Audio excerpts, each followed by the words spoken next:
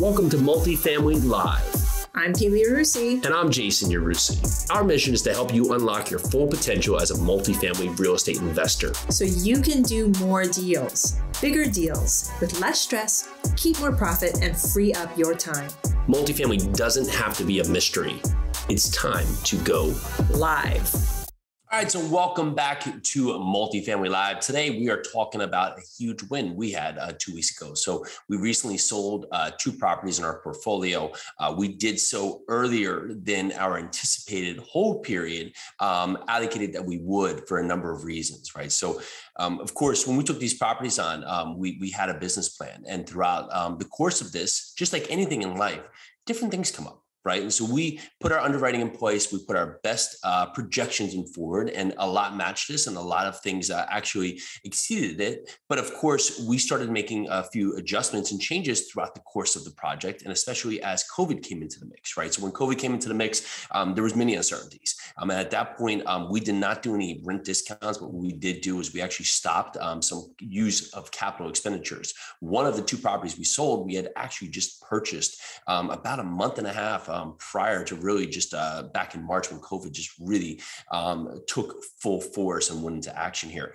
So as we've now started to come out of this and we started to see the leasing activity really pick up in these properties, we started really pushing back into capital dollars into the projects here, really to renovate units, because what we were finding is that there was such an aggressive draw for tenants to come in here.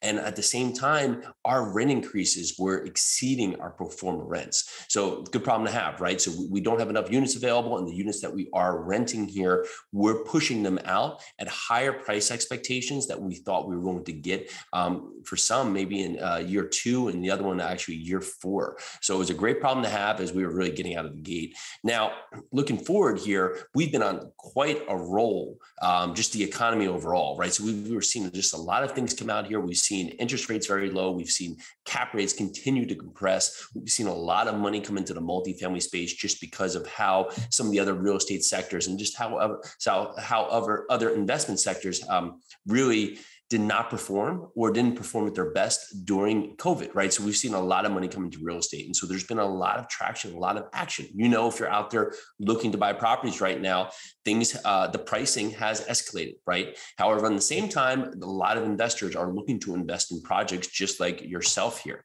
So on that said, when we had these projects going in the direction that they were, we started to get some feedback, right? And so feedback has been positive. And so we had to look at it from not ourselves, but look at it from the best case for the investors. And the way I saw it here is that we were in a really good spot where we were beating expectations on these properties from where they stood. And although it was early, it was a win that we could notch for the investors, right? We could put them in a good place here where we could really just target those 3 things: growth of capital, preservation capital, and return of capital, right? Those are the 3 most important things that we push out for investors, right? And that's what we do with our investments. So when we had this opportunity come upon us to sell these properties, it was something that we thought long and hard on. And we ultimately made the decision that, yes, this was the time that we're going to take these properties and, of course, take them off the plate and pass them on to another group here that wants to take them to that next level of their business plan.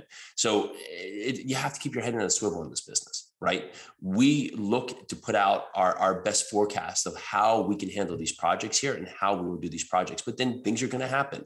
Hopefully not something as diverse or complex or just involved as a COVID, right, during your hold, but there's going to be many things throughout the course of your project that are not going to go according to plan, sometimes for the worse, sometimes for the better. And we had speed bumps along the way.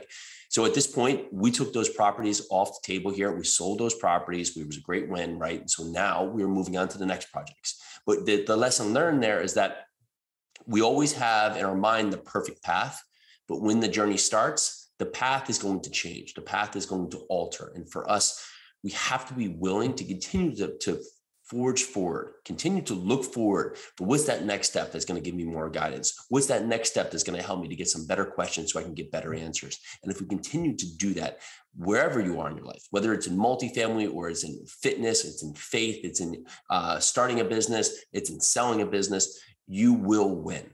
So don't stop just every single time something smacks you in the face. Don't stop every time that you feel uncertain.